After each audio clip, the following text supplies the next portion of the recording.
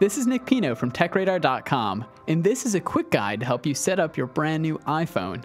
If this is your first iPhone, or if you're upgrading or switching from an Android-based phone, this guide is for you.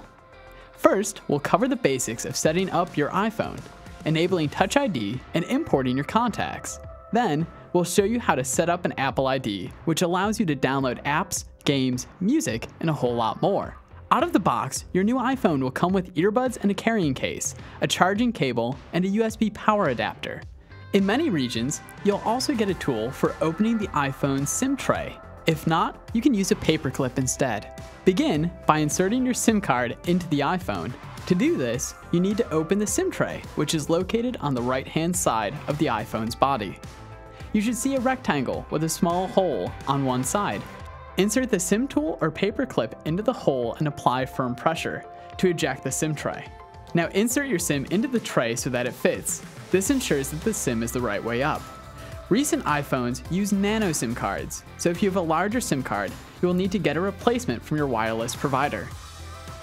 To begin charging your iPhone, plug the small lightning connector into the bottom of the iPhone. This connection is reversible, so it doesn't matter which way you insert it. Next, attach the USB end of the cable to the power adapter and plug into an available wall outlet. You can also charge via an available USB port on your computer. Turn on the iPhone by pressing and holding the power button on the right side. Once powered, the screen will say hello in multiple languages, with a slide to set up prompt across the bottom. Swipe right with your finger to begin the setup process. Select your language, then your country or region. Now, we're going to set up and personalize your iPhone. Connect the iPhone to your Wi-Fi network. Select the name of your wireless network from the list and enter the password to connect. This will allow you to download apps and games over your Wi-Fi network without using your phone's data allotment. You'll also be asked if you want to turn on location services, which is useful for apps like maps and weather that need to know where you are. You can secure your new iPhone with Touch ID. This allows you to unlock your phone and pay for purchases just by using your fingerprint. To set this up, place your finger on the home button and follow the on-screen instructions. You can also set a 6-digit passcode to protect your iPhone. Change this to a 4-digit passcode or turn off passcodes altogether by tapping passcode options. If you have an older iPhone, you can transfer your contacts and data to this new iPhone. Use iTunes or iCloud to back up that iPhone. On your new iPhone, either restore from iCloud or restore from your iTunes backup by choosing that option and connecting your phone to your computer, where you'll choose which backup to restore. If your previous smartphone was Android-based, you can easily transfer your important data by installing the Move to iOS app on your Android phone.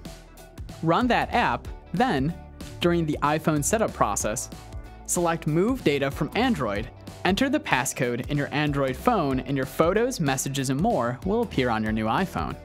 You'll now be asked to enter your Apple ID. This will allow you to use the App Store to buy and download apps and games. If you don't have an Apple ID, tap Don't Have an Apple ID or Forgot It to set one up. Adding payment information here will allow you to buy apps and games from the App Store, as well as pay for goods from local shops thanks to Apple Pay. The final part of the setup process will ask you if you want to enable iCloud Keychain for saving your passwords. You'll also set up Siri, Apple's virtual assistant, by reading some sentences to train Siri to recognize your voice. Next, you'll be asked to share your app usage and diagnostic data with developers. This is completely optional, however. Finally, you'll be able to choose whether to use a standard or zoomed-in view for your iPhone's display. To make sure your iPhone is using the latest version of iOS, tap on Settings, then select General, then Software Update. If there is an update ready to download, tap on Download and Install. To download apps and games, tap on the App Store. While many are free, there are some that need to be paid for, so you'll need to enter your Apple ID password or use Touch ID to make a purchase. Connect your iPhone to a PC or laptop and use iTunes to back up your iPhone in case anything goes wrong. You can also transfer music, videos, and photos to your iPhone through iTunes. Your iPhone should now be ready to use.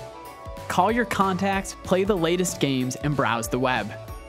We have lots more tips and tricks for getting the most out of your iPhone at techradar.com. Click the link below to find out more.